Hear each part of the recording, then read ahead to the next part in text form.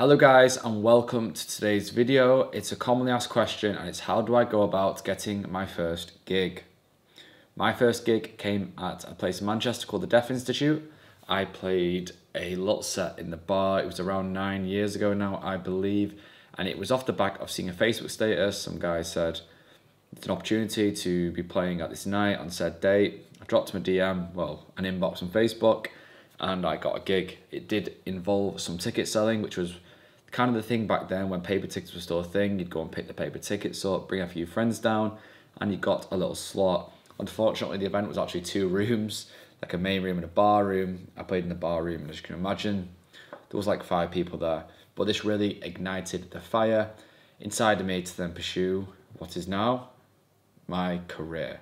So these little gigs at the start really paved the way for everything that's in front of you. And if I'm honest, they are just as sweet as getting the big gigs. And I've spoken this before, that some of them smaller gigs are really the ones that stay with you forever, and they're amazing. So today's video, we're going to break it down into 4 parts. It's attend, meet, communicate, and build.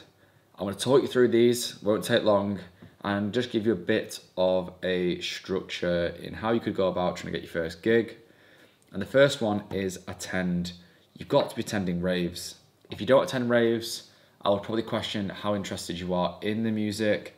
I do get it. It costs a lot of money to attend, but unfortunately, this is just a barrier to meeting people, and you're gonna have to either budget it or be tactical with what you do. I'd go to some big, some small, but attending raves, honestly, those fellow people on the dance floor are going to be the next generation of ravers, DJs, promoters. I met my business partners for Hide and Seek and You and Me in Sankey's about 9 years ago now, 8 or 9 years ago.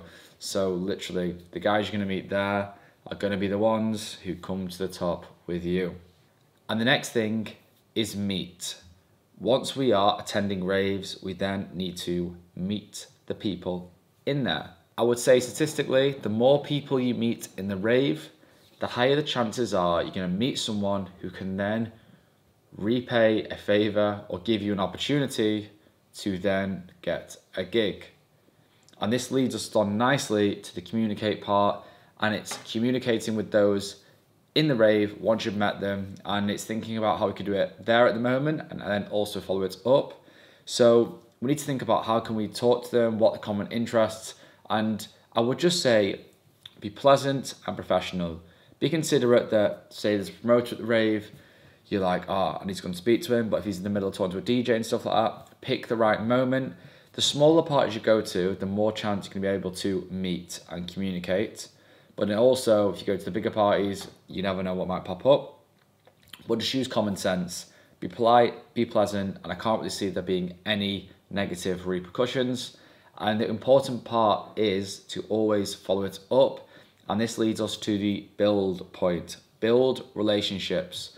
So once you have gone, attended, you have met, you've communicated, it's then about building the relationships. People aren't just going to say, hi mate, nice to meet you, here's a gig. However, if you build a relationship with this promoter or DJ or just another raver, you can message them afterwards on Instagram, Facebook, whatever, and you can begin to build this relationship, and then when an opportunity arises, they may come to you. And another part of the building process is building your profile alongside doing all this.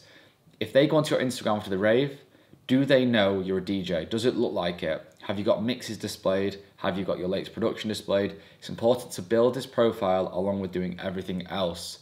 But please, please, please do not underestimate the power of meeting people face to face. There may be people watching this thinking, can't I just do this online? But look how many people are now trying to be a DJ. Nothing will ever beat going somewhere and meeting someone face to face, getting the contact, then following up. Always be mindful not to spam people, but this is common sense. And be wary that the type of person who may be a promoter may be very busy, a lot of pressure on them.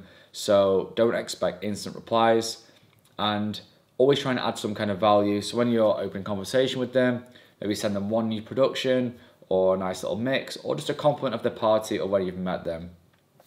Hopefully this makes sense, but I would strongly recommend getting out there, being consistent and being patient, whilst also being pleasant and professional, and then work on building these relationships over a long period of time. I can guarantee something good will come. If you've enjoyed this video, please like, comment, subscribe. This has been quite a short in and out job, but I'm hoping it makes sense. And this is literally the advice I give to people. Just go out, meet, talk, connect, build, you know, all that jazz. Anything else you want me to answer, any questions, pop them below. And in the meantime, thank you for watching.